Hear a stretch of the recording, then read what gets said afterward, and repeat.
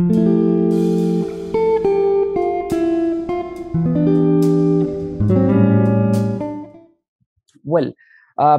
I have really, I think, taken up a Herculean task, the quote unquote Herculean task, to sort of talk about something which is, which I say the, a top to bottom approach, for long, which is, that the upper casteness of, the Bengali Bhadraloks. I'll come back to that, and how the invisibilization of Ambedkarite discourse, happened in Bengal. So I'll just get into that, but much before that, let me sort of tell you that, uh, you know, Bengal for long has been sort of promoted or sort of presented in the popular imaginations as something like a, as I call it, a holy site of exceptional land. There are lots of semantics, there are lots of normativities, there are lots of epistemological groundings are being laid, by the academicians, quote unquote, the mostly so far the come from the dominant castes. So and that has portrayed Bengal through a through a, let's say, Savarna gauge. So you have n number of readings where you will get to know that how the Bengali lower caste communities, those are predominant communities, in terms of number, of course, not caste wise, not the hegemony wise, like the Namasudras, like the Rajbongsis, the Koch Rajbongsis, like the Pondosotrios. So we know in greater details that what is their condition, what has happened to them, whether it's in Marijhapi, whether it's in other institutional and non-institutional spaces.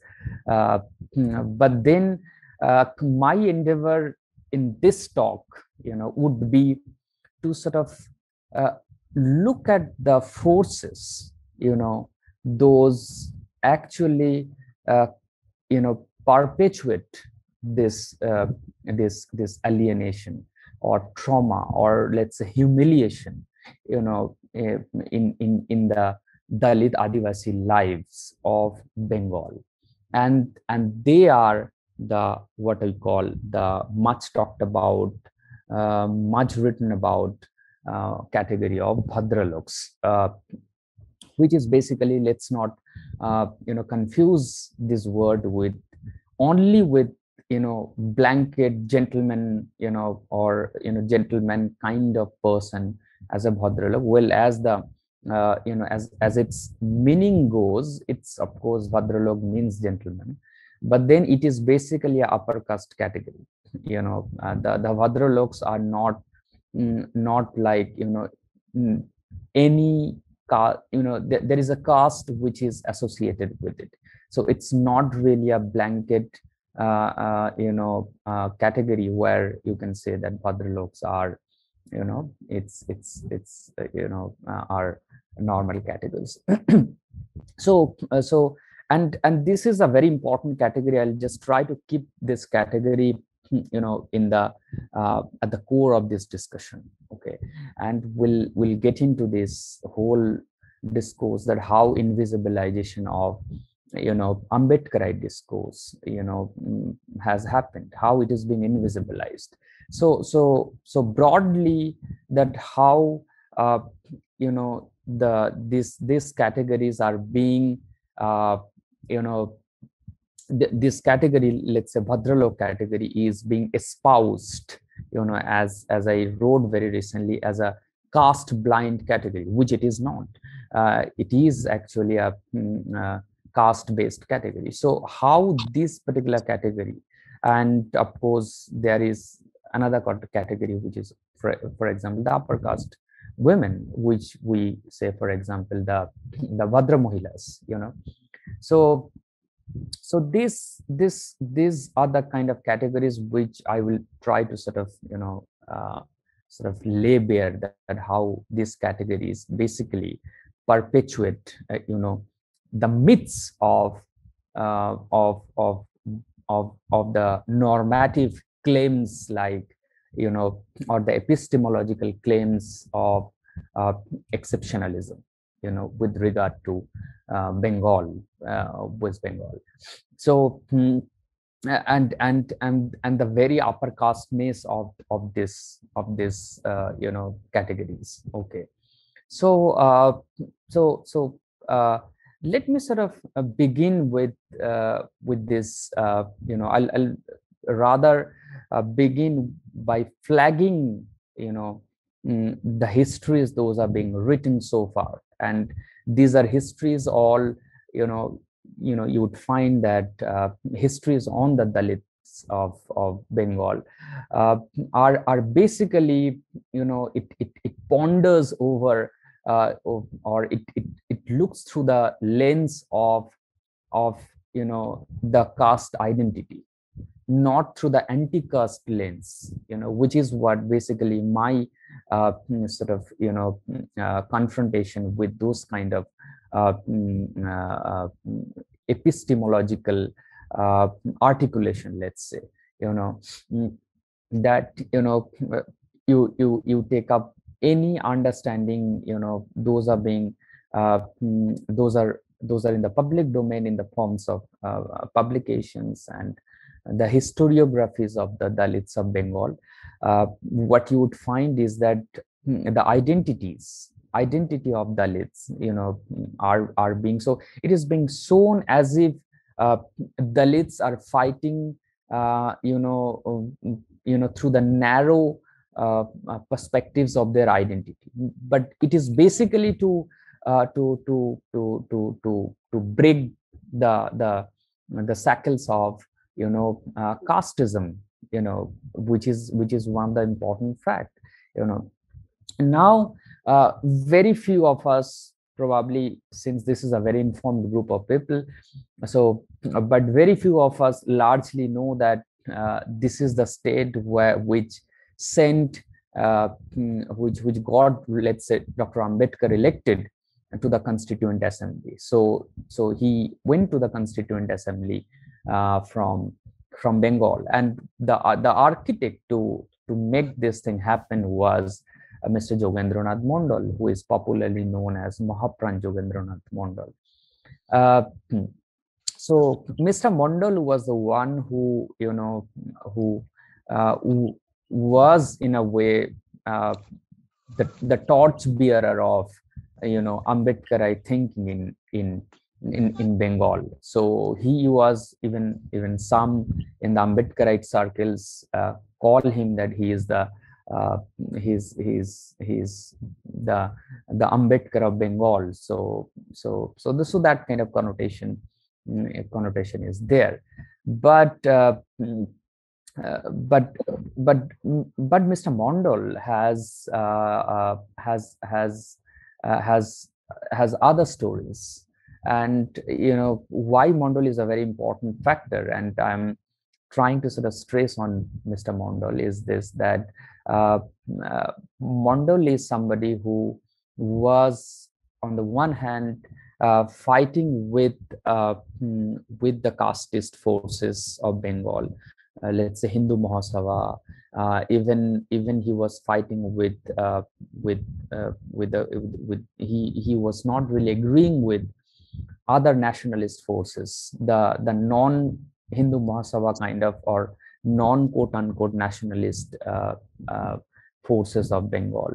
But then there were and this man was part of almost all the cabinets in the pre-colonial Bengal or pre-independence Bengal. But then things turned out in such ways that he left India, and he joined as the first the first cabinet of Mr. Jinnah.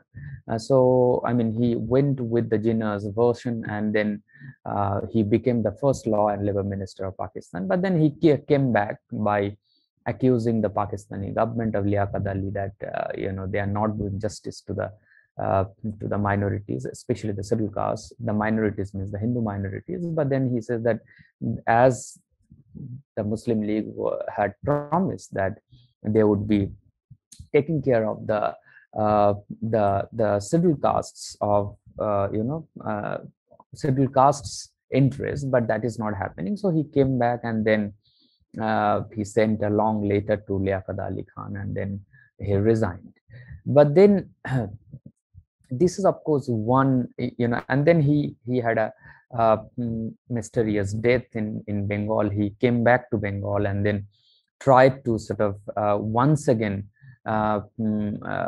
fight for the Namasudra refugees, or the larger scheduled caste or the Dalit interests. But then of course he got those narratives did not gain traction, and the Congress government in Bengal, then they did not much they did not want to give much space to Mr. Mondal. And then Mr. Mondal had a he had a he had a mysterious death, and of course very, very unfortunate. So but then this is sort of this is one aspect, but then there's another aspect where there is a lot of talk today around Matuas. Those are the erstwhile Namasudras.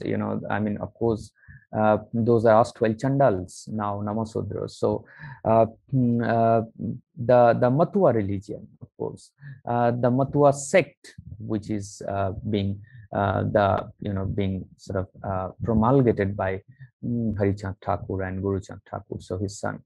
So and which is against the Brahminical or priestly, which was basically opposed to the ritualistic priestly religious practices.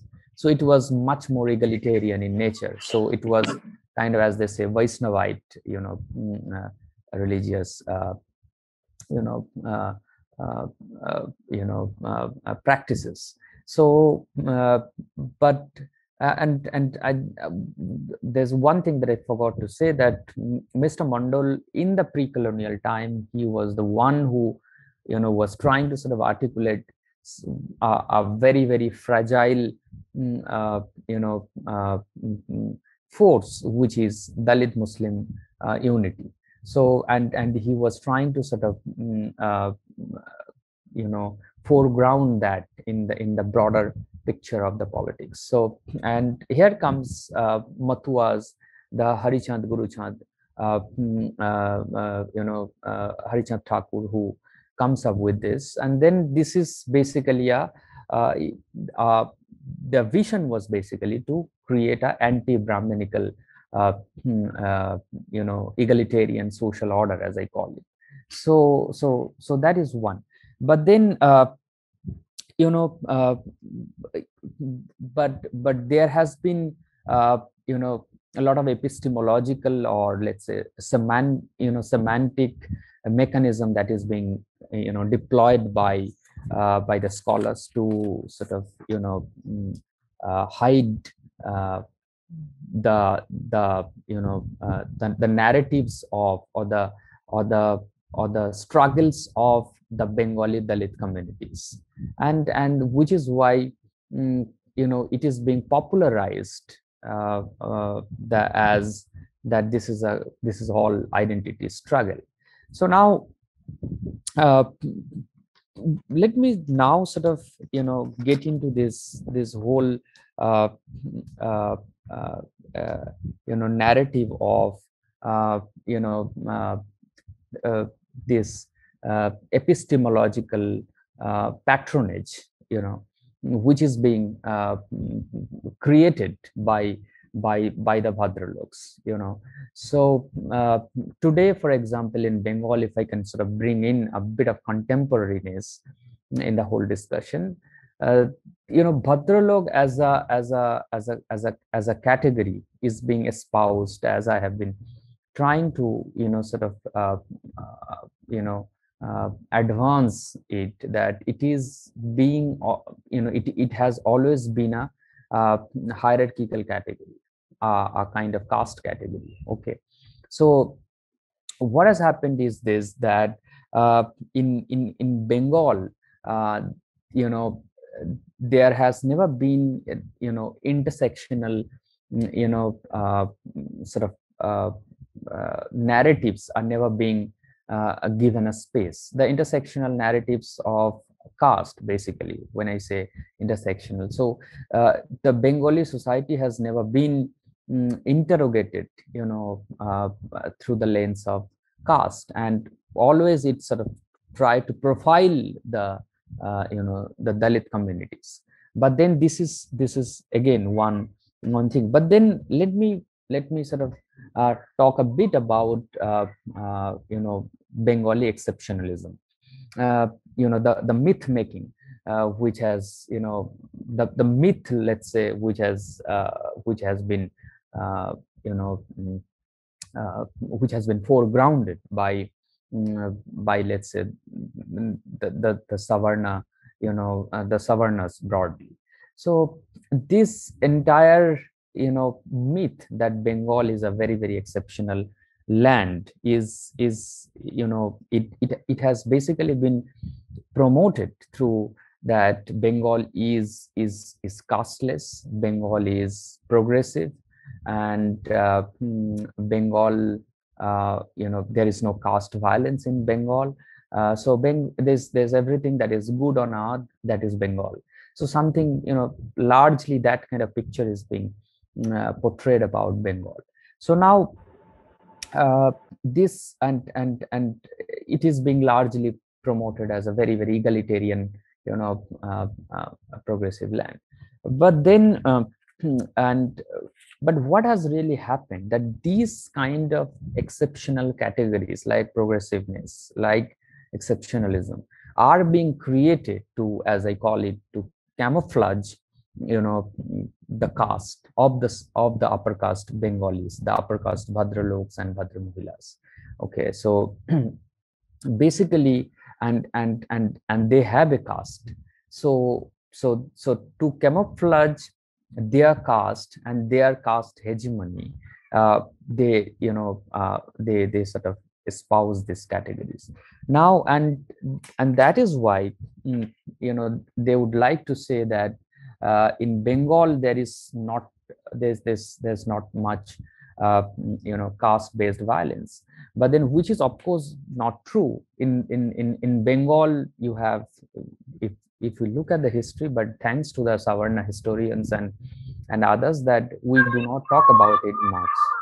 Okay, so so so so thanks to them. And you know that in Bengal, during the left regime, there was Marijhapi massacre, where lots of these Dalit refugees, they were killed, murdered, women were raped. So that story never came up, which is basically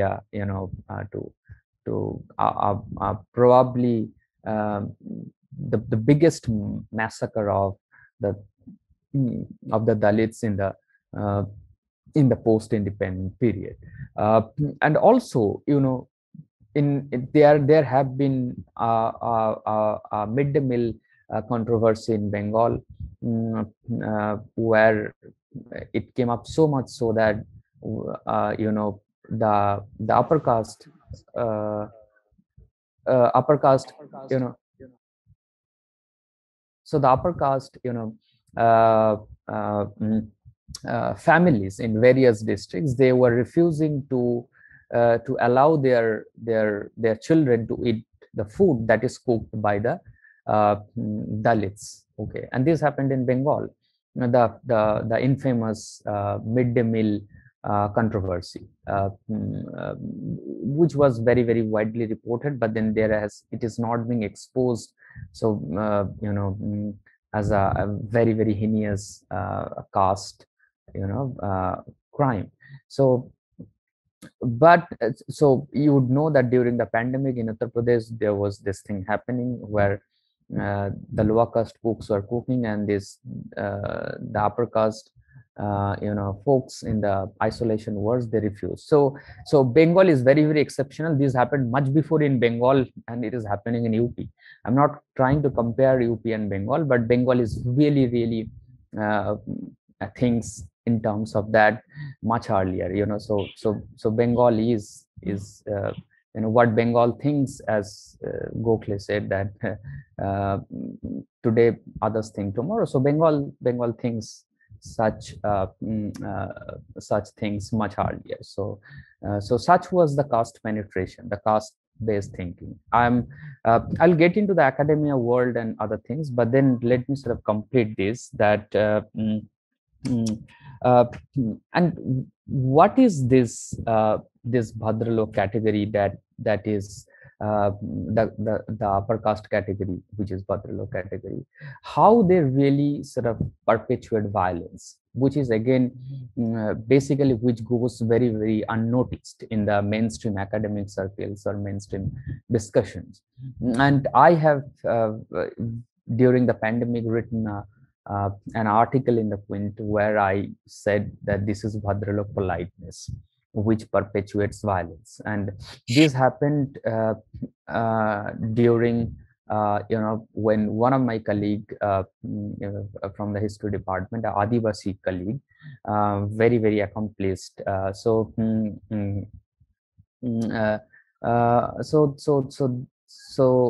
that so when she was being harassed online and trolled for her Adivasi identity, so there was not much of a hue and cry in Bengal in terms of that how casteist the society is, but there was of course a huge hue and cry that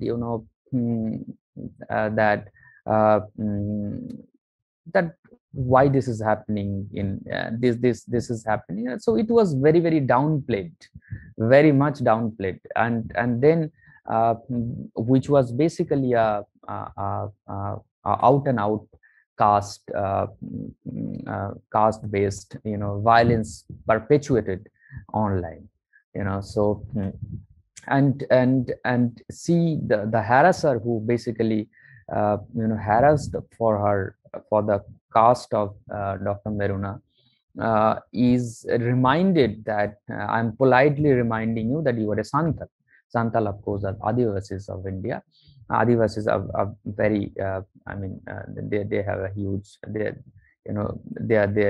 are huge in numbers in Bengal. So, and she said that the harasser, the young girl said that I'm politely reminding you that you are a Santal. So you should not really say much, or should not lecture us much.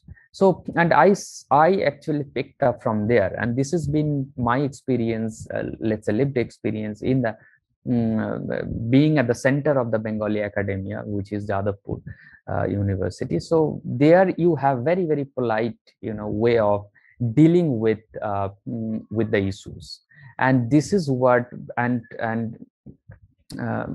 this actually I sort of tried to put by taking a cue from Suryakant Wagmore's work on Hindu politeness. So Hindu politeness, of course, as you know, some of you have read, that he has done a huge work in Marathwada region, and then he said that in the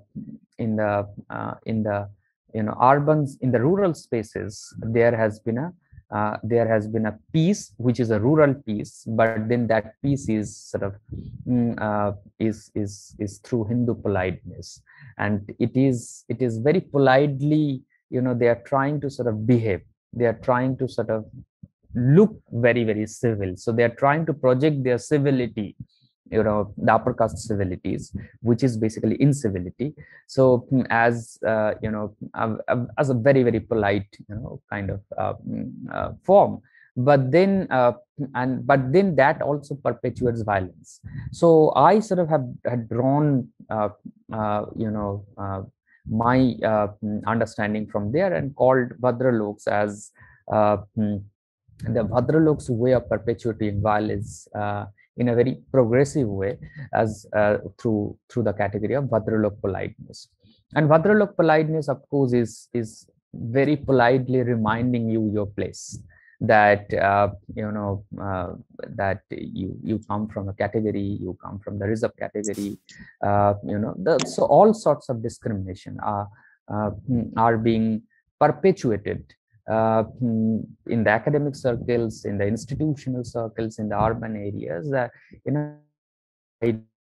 so, and it is done so much so that that this myth that that Bengal is an exceptional land where Dalits, Adivasis all have got their due is being busted by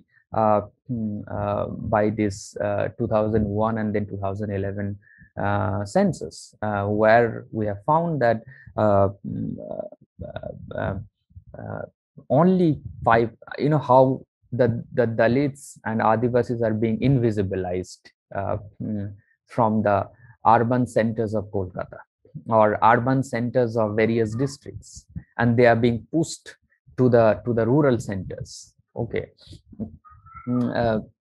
As the data goes, that there is only 5.6%, the Dalits are living in Kolkata, which is a very, very progressive, joyous land, and only 0.28% Adivasis live in Kolkata, whereas then their actual population share is 23%, and then 5.8% respectively.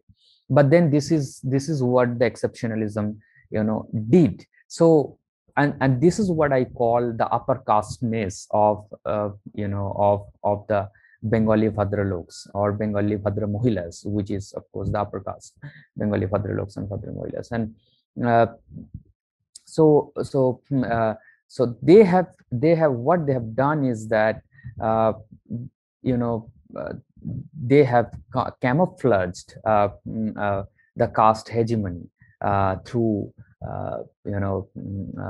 through this kind of through a polite way, so and those of you have read Professor Partha Chatterjee's work, you'll know that Professor Partha Chatterjee himself said that in Bengal, the caste hegemony is so complete, so but then that is not the end, so where Professor Partha Chatterjee has ended, I begin from there and say that it has not only ended the Savarna hegemony in Bengal, but then but then this hegemonic structure is being sort of reproduced over and over again in Bengal in various through various discourses, through very, very polite discourses of Tagore, Subhash Chandra Bose, and and of course Vivekananda. So so basically, as Dr. Ambedkar had said that democracy in India is only a top dressing, uh, on an Indian soil, which is essentially undemocratic. So, and I really, sort of, and this is so true in the case of Bengal, as much as it is true in other parts of for the country as a whole. But and I say that progressiveness or exceptionalism is basically a top dressing, okay, in Bengal, so or on Bengali soil, on our soil, which is basically very, very undemocratic. And I take it further and say that it's very, very casteist as well. So this whole progressiveness and uh, mm, and exceptionalism is basically a top dressing, okay. So Bengal basically have three dominant caste categories: Brahmins, Kaistas, and Buddhas. Those basically dominate every kind of institutional and non-institutional spheres. Okay, basically the you know, the their caste hegemony basically, you know, roars. It's roaring hegemony everywhere. So and it's everywhere they are there. But then you know, when I say that Bhadraloks, as people say that largely in the mainstream, that Bhadraloks do not have a caste. So, but you know, but then you know, you take up any popular article or op-ed, you know, Bhadraloks are being espoused as a class category. Okay, basically that is to, because I mean, let me sort of tell you this, that a Bengali society or Bengali, you know, Bengal as a whole is being get kept by Bengali upper caste, the Kaistas, the Brahmins and Vaidyas. So you, there are very few people they would really understand the nuances of Bengali society, that how Bengali society is basically structured. Okay, so that is how it is being get kept, and that is why I have seen there are professors and other popular academicians try to write in this ongoing on you know, on Bengal during this ongoing assembly election, and they really sort of, you know, in a, they have explained Bengal in a very benign way. Okay, which is basically not the case. So including Professor Mehta. So my point is this, that and credit goes to the upper caste Bhadraloks and Bhadramohilas, that they are everywhere, you know, in across the world, and you know, keep the knowledge production, and they have this epistemological patronage. So you cannot really break, it's very difficult to break that cycle. So this and for long Bengal was basically, you know, it was propagated that Bengal is a party society, you know. This, of course, again, there's Professor Doipayan and Partho, others, they said that Bengal is a party society. Again, that is being propagated as a very you know, I mean, in a very shrewd way, which basically Bengal was never. So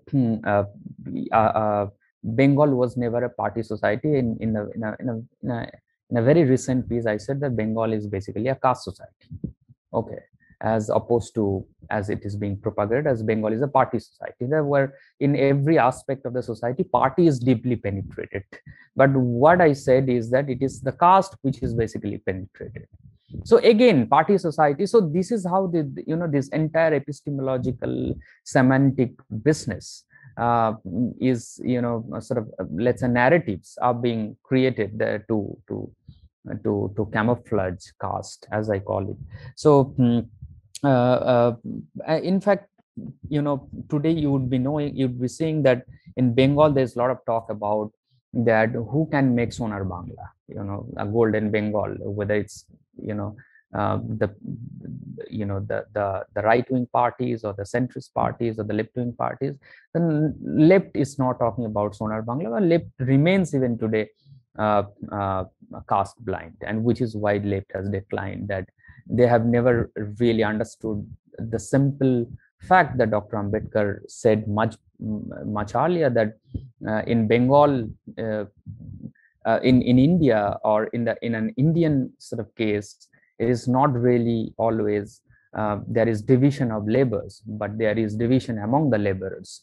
So this simple fact is not being understood, and that ensured their decline. And so they never, for long, even you would be knowing that when Mandal Commission report came up and there was a huge hue and cry among the Savarnas, it was Jati Basu who was the chief minister then in Bengal, and he said that we do not have caste in Bengal, you know, so we do not accept that.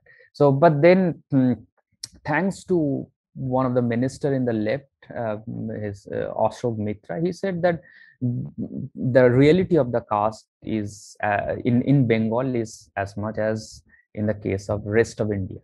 So, and this man is a very, very tall figure in Bengali politics, Ashok Mitra, and he says this. So, but then the left's popular narrative never accepted this, that the society is basically a has a the Indian society is basically built on the on the caste based hierarchies.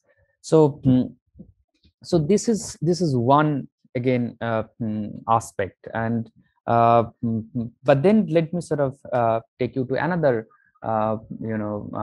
important sort of point, or sort of flag it off. That is that Bengal, in the case of Bengal, uh, you know the polite narratives are being built. You would know Rabindranath Tagore's universalism, his idea of nationalism, where he's telling everyone to keep the head held high and things like that. So in the case of Mr. Tagore, I was going through his works, writings of Tagore, and then all of a sudden discovered that he does not go much against the the hierarchy, the caste based hierarchy or varna. So he rather is telling that rather tellingly telling that uh, this is to be preserved. Okay. And there's an article by Tapan Bose, Delhi University professor. So he also wrote in greater details about how Tagore's writings have caste. So historically, and Tagore's family, this entire Tagore family, this the quote unquote the Bhadralok family. So this Bhadralok's camouflaging of caste or their upper casteness, to preserve their upper casteness, has a historical root. Okay, and whether it's Tagore, whether it's Bankim Chandra, and others, take any name. So they all have never gone against the in fact Vivekananda. So it is trying to sort of propagate a civil Hinduism, a civil face of Hinduism. So but then what really it has done is that it has these narratives are being mainstreamed so much so that uh, mm, uh, the tall social reformers from the lower caste communities are being sort of their uh, uh, uh, a challenge to the hegemony of the upper caste Bengalis have never come to the fore, which is what so in the case of if you look at the academic writings on this Bengali icons, so it is basically there is less of historiographies and more of hagiographies. So you wouldn't be, so they are being created as semi-gods and demigods, not really as some kind of they are not being put through the interrogations. So this is and this is all being done to sort of preserve the upper casteness of the Bengali Bhadraloks, right? So but then if I can bring in the, if since I have last 10-15 minutes probably, okay, 5 minutes. So uh, now let me just very quickly make 2-3 points that in Bengal there is it is being advanced that Bengal is largely basically is a cultural society, but then the culture and religion is being blended in such ways in the case of Bengal, that even the religious festivals are being articulated as as something like a cultural phenomenon. You look at you take up any religion, the Durga Puja and others. So even a atheist also flaunts that we can go to these pujas and things like that. But then largely the point that I'm trying to make here is this, that uh, there has been a uh, uh, there has been a normative ploy that is being sort of deployed, historically in the in sort of advancing the narratives of the upper caste Bengalis, and that actually those narratives largely panders to the upper caste sensibilities, but it also at the same time camouflage caste of the Bhadraloks and upper caste of Bhadraloks. Okay, I end here, and let me sort of, if there are questions and comments, I would like to take that up. Thank you so much, Professor, for such a insightful and great talk. Like whatever I understand from your talk is like you cover every aspect of Bengali society, from we can understand that how the caste system is working in Bengal. Like I am from Rajasthan, so for me it's very new and very informative also to understand the different aspects of Bengali society from historical perspective to current perspective. But I would prefer ask questions later, and might be the audience member they can ask first. So if anyone have any questions, either they can put in the chat box or they can unmute themselves. Yeah, hello. I have a question, Deepika, to Mr. Subhajit. Please go ahead. Sir. Yeah. Subhajit sir, I am from West Bengal, Subhajit sir, and I am studying in the TIST, and anywhere, any academic spaces, and everywhere the caste map is following. In TIST, I have gone through the discrimination. But sir, my question is that is very important question. You are looking at any type of Bahujan movement or Bahujan movement in the political spaces of West Bengal, any chance of happening of this? What is your point of view? I also attend your last conference with the Suraj Yengre. Have a time, unfortunately, not ask the question, but here I get the chance. What your point of view that the Bahujan movement? What is your point of view that any type of Bahujan movement, the chance of happening a Bahujan movement in West Bengal, sir? Thank you, sir. Yeah, I think this question even largely relates to what Prashant has asked.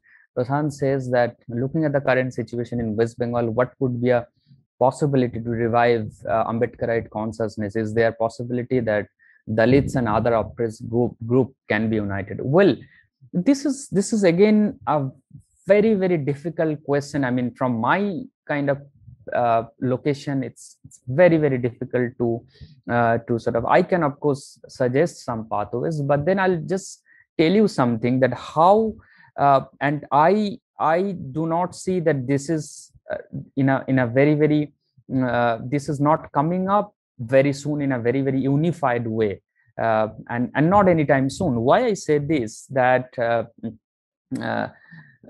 this this whole phenomena of Bhadralok politeness is so strong that whenever there is some kind of movement, or there's some kind of formations, some kind of Dalit assertion or Adivasi assertion, they will just immediately grab that and appropriate you. I'll give you a very, very, very recent example. What happened in Bengal. In Bengal, you would know that very recently Mamata Banerjee has set up a Dalit Sahitya Academy, which is of course a very, very brilliant thing. But then, and she made a very, very iconic, man called Manoranjan Bapari as its chairman. But then what happened immediately after that, we see that when Mamata Banerjee was announcing her candidate list for legislative assembly election, she fielded Manoranjan Bapari in this legislative election. So try to look at this, I think Bisal was asking Savarna ploy. So I'll come back to Bisal's point, but Savarna ploy, how they really appropriate you. So so this man is chairperson of Sahitya Academy, and then this man has is being fielded. So, and why this man is being fielded, this is completely, this is how it is, and you would see that this man was asserting Dalit identity, and this man had had huge appeal in terms of that, in terms of articulating Dalit life, the traumatized Dalit life, the humiliation of of Dalits in Bengali society. So this man is being picked up, and very all of a sudden he's being grabbed. So but then on the other hand, you would see that there are Dalits, Dalit professors, Dalit students, and in fact, our friend Camellia has been doing a brilliant research in Sundarbans, where more than 140 families are being, whose houses are being sort of razed, demolished for in the name of widening of roads. When they resisted, so they are being threatened by the same ruling TMC government, so which is again very problematic. So you do not really want to empower the marginalized community. What you want is a kind of a tokenism, so a political tokenism, as we as it is being largely called. So and C keeps on flaunting that, for example, like other Hindutva parties, that we have done so much, we have huge love for Dalits and Adivasis of Bengal, for Matuas, for others. But I say that you do not need to have political love or electoral love, just before the election, but you should sort of mainstream the narratives of, for example, Matua, which is the Matua religion, or Matua tradition, which is anti-Brahminical tradition, or for example, Mr. Mondal, Mahaprabhu Jogendranath Mondal's ideas, or in fact Dr. Ambedkar's. So this man, Dr. Ambedkar, is the man who went to Constituent Assembly by getting elected from Bengal, and he is not being celebrated here. So he's being celebrated just by giving a holiday on things like that. But then, if you look at the syllabus, or the pedagogy of the pedagogical aspects, so this entire discourse of the margin is being completely invisibilized, and that is being done. And so what is being done in Bengal is mere tokenism in the name of the community, or promoting one face or other face. So these basically, this does what this helps the upper caste Bengali political leaders, or social leaders, or civil society, to sort of to show the world that we have some kind of representation, while you do not really so that basically holds you not doing much to democratize the society, or to bring some kind of egalitarian narrative. Because once the egalitarian narratives are being taught, or it's being talked about, or it's being sort of put into the pedagogical discourses, what will happen, that it will go really from the bottom to the top, and that can create yes, so I'll just give me 1 minute, 30 seconds. So that actually helps that is not being done by the Savarna formations of various kinds in Bengal, to ensure that there is no Ambedkarite consciousness in Bengal. But then, thanks to the upwardly mobile, urban centric, Dalits and Adivasis, that they are ensuring in social media, in other platforms, that Ambedkarite discourse, or the broader Dalit, Bahujan, Adivasi, Muslim discourse, Pasmanda discourses, are to be mainstreamed. So, and this is one of the reason why there is so much in this election talk about caste and matuas and namasudras, to appropriate. So and this is again a very, very dangerous ploy, that this appropriation basically kills the independent agency of the marginalized communities. Yeah, thank you, Professor Naskar. We have a question from our faculty member from HSS, and I think there's another question which is similar to that. He's Professor Nishan Choksi. Professor Choksi asked that Bengal seems to be unique in that cultural economic capital seems to be concentrated in one city, that is Kolkata, in which upper caste have hegemony. So do you think more autonomous institution building in the provinces where caste profiles are more diverse and conscious challenging of the Kolkata-based academic social network may help challenge Bengali exceptionalism and promote anti-caste consciousness? Well, that's again, so basically it is the it is the one of the things that Mamata Banerjee has done is that she has established universities in the name of before the name of a lot of Dalit Adivasi icons like Panchanan Burma, another anti-caste icon. I didn't get time to and she promised that she will come up with Harichand Guruchand University. So these all are in districts, okay, but then this the Kolkata centric let's say Savarna hegemony or upper caste academic hegemony is so strong that they most of this, if you look at the faculty combination in those districts, based universities, the universities in the districts of Bengal, those are basically far off from Kolkata. So they are, in fact, they are much more orientalized, in terms of their research, their thinking. I keep on visiting, for seminars and other, as members, invited person in those universities, and they seem to be not much interested on on sort of on one hand to bring up the local narratives, the local lived experiences of the Adivasis or the lower caste communities, but but it is rather in Kolkata, this polite categories of Bhadraloks, they are busy in camouflaging caste. So it is, I do not really know whether the government should come up with the autonomous institutions more and more. Those will be basically endowed with doing focused research on Dalits and Adivasis.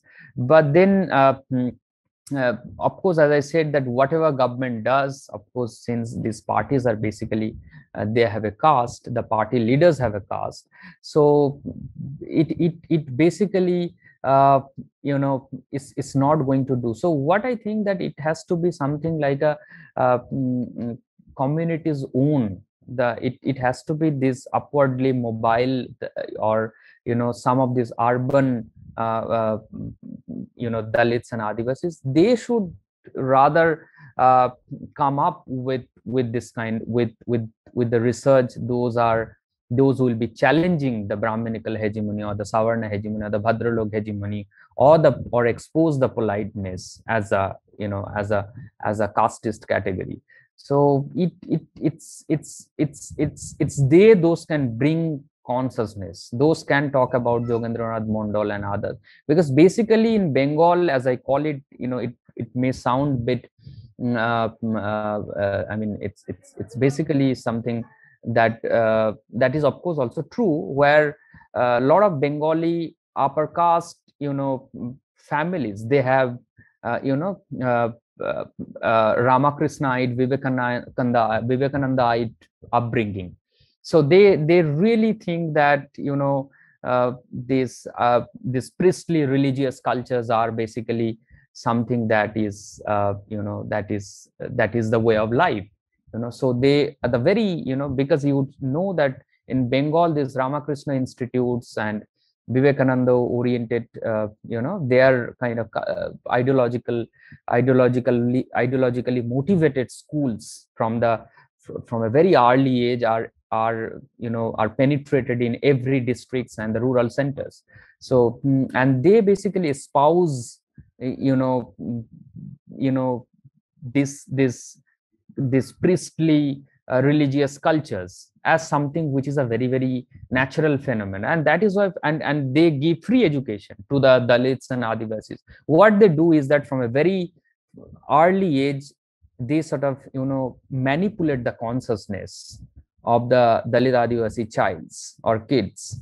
And now you have, of course, the Saraswati Shishu Vidya Mandirs have come up, which is basically RSS run institute. So they are trying to basically Hinduize. So what is this is basically do great this is again a very, very dangerous phenomenon that needs to be also debunked. We have another question from Jyoti Vishwas. She asks, could you kindly explain why there is no Ambedkarite movement among rural-based Motwa followers? There's no Ambedkarite movement. Okay. Among the Motuas, yes, I basically, because of the paucity of time, I could not bring that. And this is very sad that Matua tradition, had a huge anti-Brahminical history.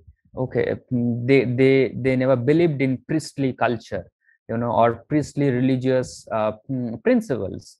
And that's how Harichand Thakur and later on Guru Chand Thakur they started. But then what has happened that today, if you see, the entire Matua family is divided, and before these, even Guru Chand Thakur's son and later on the P.R. Thakur and others, later on Boroma, and now Mamata Bala Thakur and then Santanu Thakur, they are siding with left and right and center parties. So in fact, right of center parties. So again, this is the trajectory of Bengal's Dalit Adivasis, that they are being appropriated and their independent agency is being is being in a way those instincts in a way are being killed. So you would know that today Matua family is divided, and as far as Ambedkarite consciousness among that family today, as it is nowhere in that family. So it's basically individual centric, individual driven, so you would know that with this NRC CA, the passage of CA, they had this concern, or with this whole NRC bogey, that this man that the right wing NRC thing. So and Matuas again came up in a very big way against the Hindutva parties, and they protested a bit and they had dissented.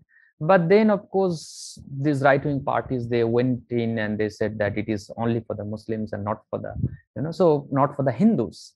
Okay, so trying to Hinduize. So this is the case with the Matua family. It is politically being divided, and this is the ploy. That is how they are being appropriated. Jyoti is asking another question, that do you believe that right from the 19th century, monopoly in printing press and publications created a Brahmin? Yes, yeah, this is very true.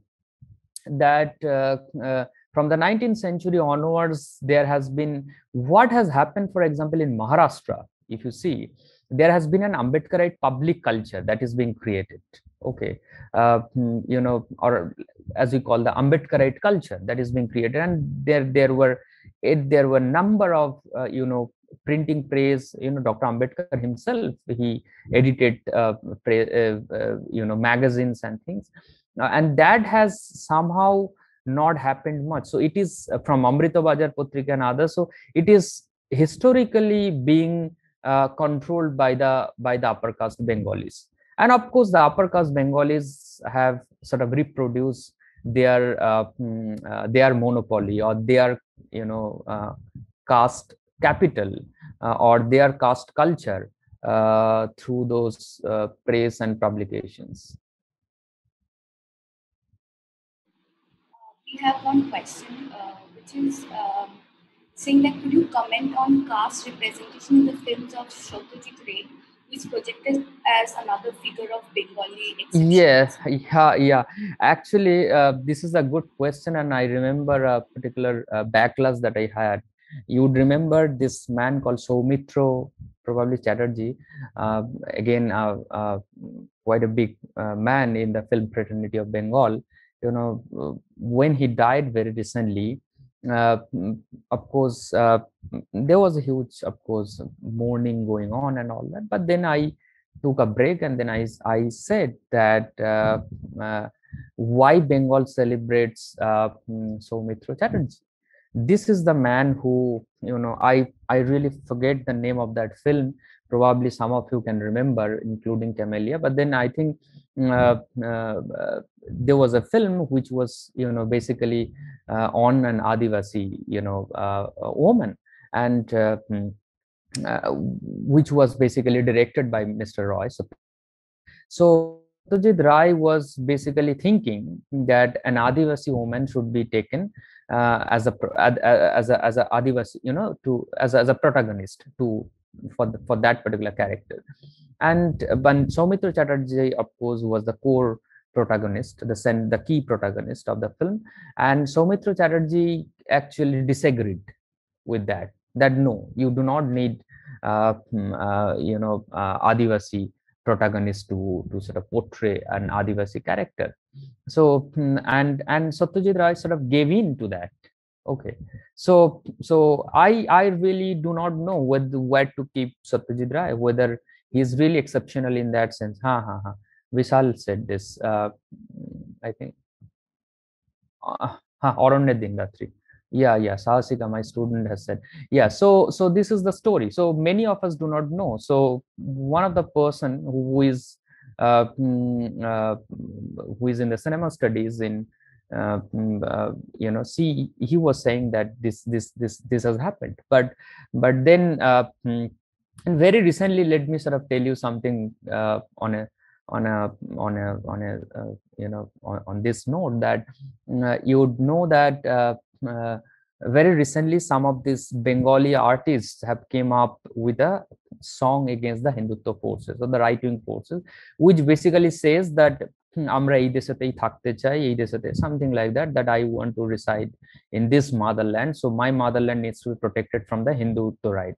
So things like that. And some of us really protested against that you all would like to, of course, some the famous Bengali actors and actresses basically came up with that song against the right-wing forces, the right-wing juggernaut that is there in Bengal right now.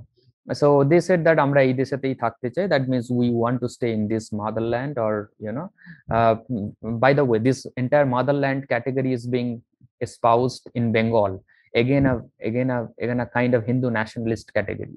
Many of us do not know, but that is what it is. So this is so there was only one person who came up with the idea of enlightened India, that is Dr. Ambedkar, with his idea of Prabuddha Bharat. Now so these people said that we need to come up with the so we want to stay back in this country, and these people are all the key faces in that song. And and all the the mud or all the other kind of images those are being shown are basically they are basically from the marginalized background, so it is being capitalized on them. Now the point is that this bunch of artists from the Savarna community of Bengal, they are saying that আমরা এই দেশেতেই থাকতে চাই. Of course they would like to stay, because it is this country that has that has given them caste capital, they have given them social capital, they have this country has given, or this, in fact Bengal, let's say Bengal has given them political capital. So when they are sort of flaunting that, so whether it's right wing, whether it's any other wing comes in tomorrow's politics or in tomorrow, that's not going to hamper them much because they are the privileged. So this is how Bengali society is being narrated, from film, from the art forms to the political language to the academic discourses. It is always a kind of Savarna gauge, Savarna Bhadralok or Bhadra Mahila gauge. That is the kind of lens that is being used, to camouflage their caste. We have another question by Sudhakar Ingole. What about the cultural expression, especially from the community Dalits? Is there any attempt to form an anti-caste dialogue that could probably mobilize the community on the ideological lines through, let's say, folk art or any other mediums? Well, again, there are folk arts. Of course, for example, baul songs and things, that they are basically from the Bahujan community. But then again, that is being appropriated by the Savarna. So that is why I say this Bhadralok politeness, it basically creates so much epistemic violence that you come up with any cultural expression which is basically challenging Brahminical or upper caste hegemony. So it will quickly grab that and will try to sort of rob you of your expression. So there has been attempts, for example, in Bengal, as I said, that what has happened is that the Bengals, the struggle for the independent agency of the Dalits and Adivasis basically have got ruptured, or let's say got disrupted with this partition. And and there is a story behind it. When this partition was happening, both this right and the center, the Congress and the Hindu Mahasabha, they both agreed on it, and there was one person who basically tried to resist. There was only one person, that was Jogendranath Mondal, and he said that if partition happens, then Dalits and Adivasis, or especially the Dalits, would be the biggest, they would be losing the most, they would be losing out the most. So but then this has happened, partition has happened, and that is the crude reality. And then onwards, and that is why I say the post-independent India and in the post-colonial Bengal, or post-colonial in the post-colonial situation, the entire caste discourse, the entire anti-caste discourse, let's say, to be precise, anti-caste discourse is being subsumed in the class analogies, so, and further it is being camouflaged with various epistemological categories, of the Bhadraloks. So whenever these cultural expressions are being there are some cultural expressions even the Bhadraloks create in the name of Dalits. When Rohit Bhamula institutional murder happened, and there were a lot of street protests, and the street based what you said, the kind of resistance art forms, those was displayed, but they never, and that was very, very performative, and this is a Bhadralok performativeness, that they will never challenge, or they will never talk about their hegemony, which is every day there are lots of Rohit Bhamulas happening, but in my own universities I have been fighting those cases where how the lower caste students, in fact lower caste professors, are being alienated, excluded, put through the humiliation. But Bhadralok politeness is such that they will say anything on earth, but will not talk about their own caste privilege.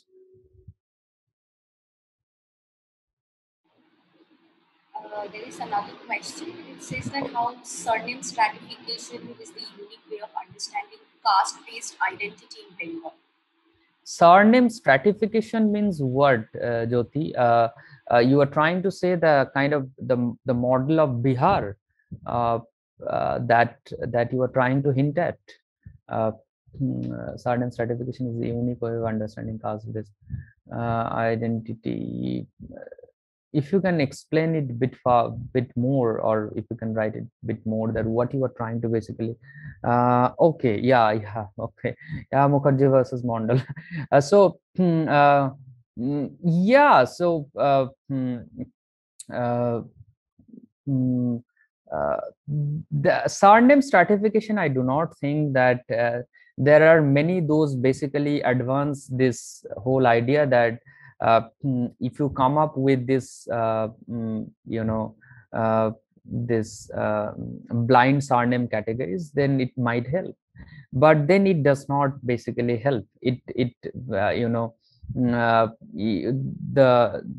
the savarnas basically, they sort of get to know, because see, uh, the Dalit pain and Dalit trauma, or their lived experiences are such that it basically reflects, and that is the kind of so basically I think more than that, what is basically important is at the same time not only redistribution, but then representation through empowerment.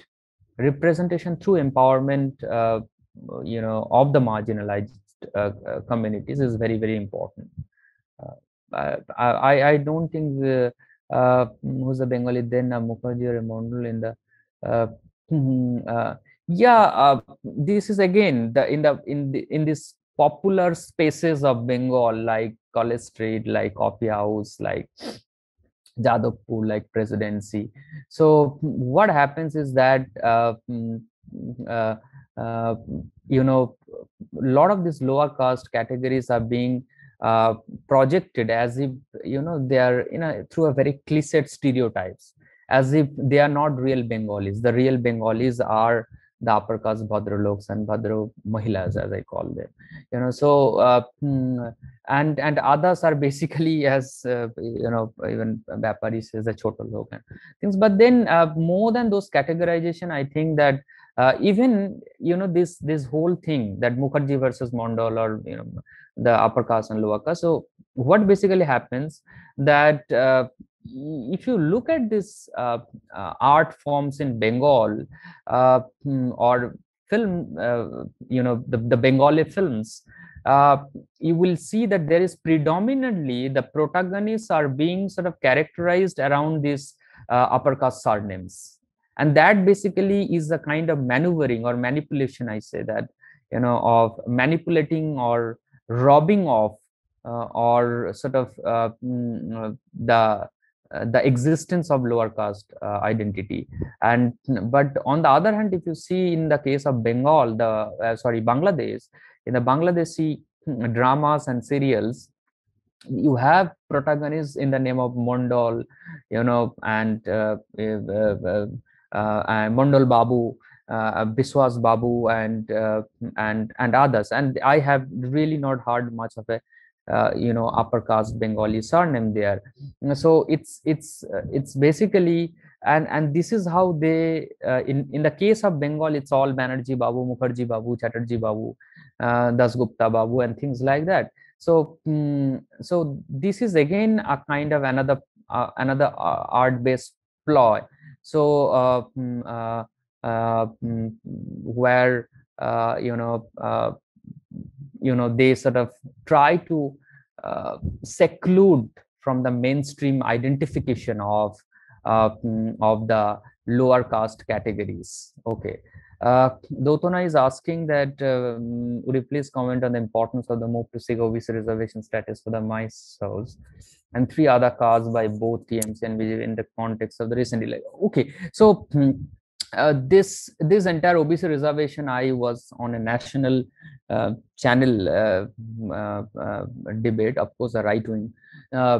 So they were discussing OBC reservation on the day this discourse actually happened. The BJP president came here and talked about that, Mahistas and Telis will be given reservation and others. And then immediately after that, the TMC started talking about that we will be also giving them, will be also including them in OBC reservation.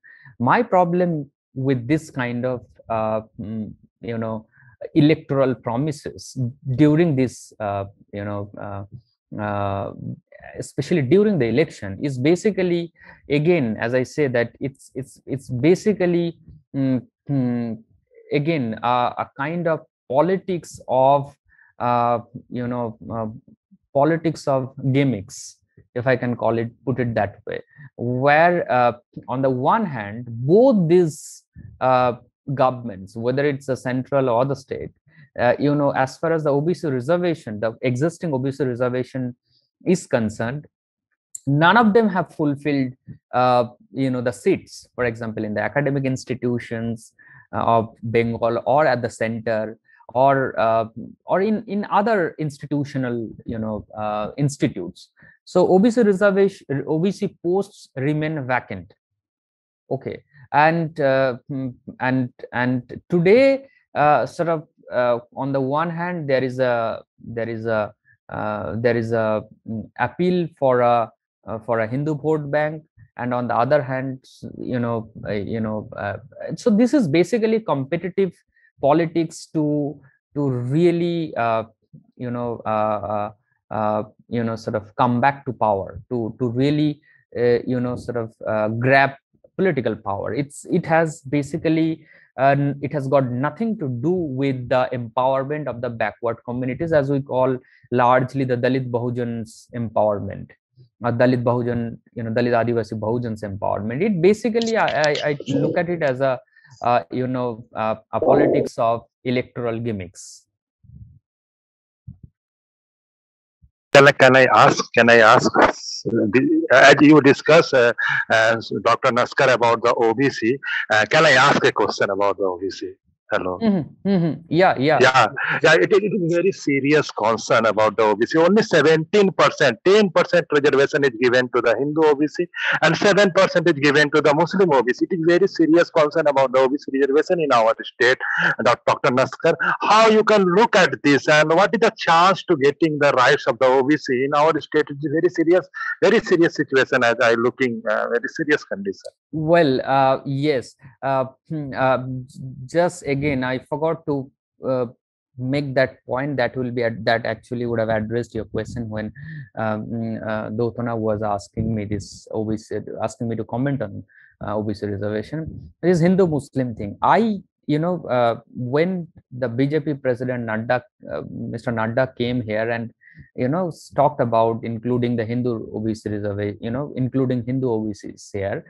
So he said that why all the Muslims are being included, why less of the Hindus are there. I actually had sort of advised in that debate on a channel, on a national channel, where I said that why does not Nadda or BJP government, or here TMC government, why do they not form a backward caste commission to sort of look into the matter of their depravity or their backwardness, so that we can, on the basis of that report, we can sort of come up with a solid ground to give. Because we have, on the one hand, we have Sachar committee report, or Rangaraj Mishra committee report, that says that Muslim marginality in Bengal is, of course, it's a reality. But I'm not denying, when I say this, I'm not denying the fact that there is no Hindu OBCs are in a very, very they're well off, but there are concerns. But the point is that why this suddenness just before the election? Why do you not really come up with a solid institutional framework to really identify who are these backward castes, those besides because if you know the Maheshwa's history, the Maheshwa leaders like Birendranath Sasmal and others, so they really never wanted to identify themselves as lower caste. They said that we are upper caste. So what about that? So when somebody claims that we are upper caste, so on what basis you give them reservation? On the basis of economic depravity?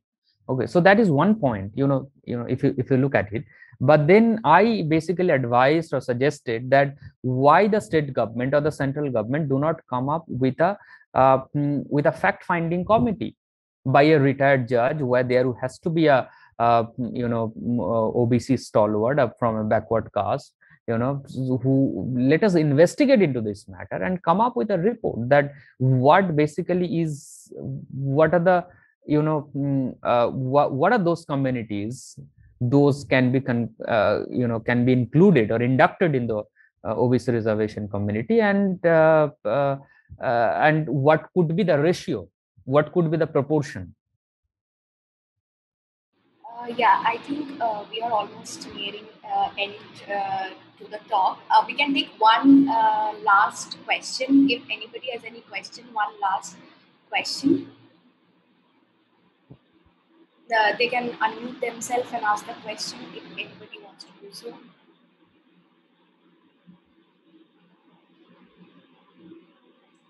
Sir, my name is Suraj. I want to ask a question. Can I ask? Yes. Yes. Sir, my doubt is like I don't have much knowledge from. I'm more of an engineering background, but my doubt is how like how there can come a solution to this problem, because everywhere throughout the India, not only Bengal, we see a similar problem is persisting even after like a very long time, and uh, and especially even with the education system uh, which is teaching equality and secularism and everything, but there is some other aspects also which are affecting the newer generations. Do you think that there can be only a political solution to this, or what changes can be made in education system? Because even the upper castes uh, need to change their attitude if we need a more peaceful unity among all divisions. It's not only economical uh, upliftment, I guess. What do you think about these thoughts? I haven't got it. Camelia, what was basically the question that? I think what he was basically asking about how to include the caste studies in the syllabus, as like Dalit studies could have been asking. But he's asking about how Dalit studies can be included in the syllabus to teach. He's written about it to include equality, teach about Dalit history. So he's asking about this, how to include Dalit studies. How to include Dalit studies in the mainstream studies or syllabus, things like that. Like you are talking about more of unifying the Dalits and teaching, spreading awareness. But shouldn't these studies go to the upper caste generations, upcoming upper caste generations? And is that a solution? Because as you said, that there is upper caste politeness going on, and it's more of a performance. But there should also be genuine effort from upper caste side, and how we can bring that up. Like, should we include the Dalits studies and the Ambedkar thoughts and all? They are not. That's the point that I'm trying to make. That of course it must be included. So, but they are not coming up. I mean, that's this entire Bhadralok flamboyant grandstanding. About that it's a progressive land. I mean, I can take the responsibility of Bengal. This whole flamboyant Bhadralok grandstanding. The caste based. So let them first come.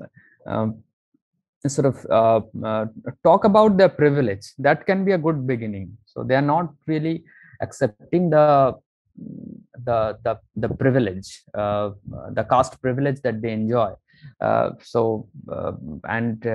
including coming up with a pedagogical discourse, for example, Dalit studies and others, it is already there. Professor Thorad, when he was the chairman of the UGC, he established centers for social inclusion and the studies of Center for Social Inclusion and Exclusion, centers in various central universities. So, but then what has happened that also, of course, brought in a lot of discussions and research, academic papers. But then, of course, and now again it has sort of died down. But yes, I think we need to get rid of this the Savarna gauge, as a lens to understand the whole Dalit pain, if I can say, or Dalit humiliation. So what we need to do is that we can also have a we can really need to talk about. We need to really talk about the caste privilege of the upper caste Bhadraloks. So this flamboyant academic grandstanding will not really work to really empower marginalized castes. I think we have gone past 6:30 and the discussion can go on and on. But it's time to wrap up this talk, and I would like to thank Professor Naskar being here, giving such an important and enriching discussion and a talk about Bengal politics, especially when the elections are just happening in Bengal.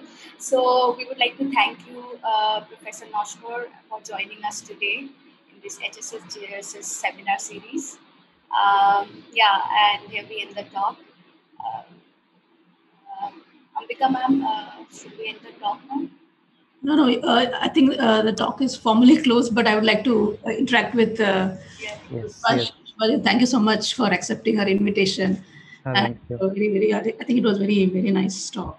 So, and if you happen to come to Gujarat, once things are normal, it will be nice to come to the campus. Our students and all of us will be very. Thank you. Thank you so much. Thank you so much for inviting me, Dr. Ayadurai, and thanks everyone for being there, Camellia, Prasant, Dotona, and others. Thank you.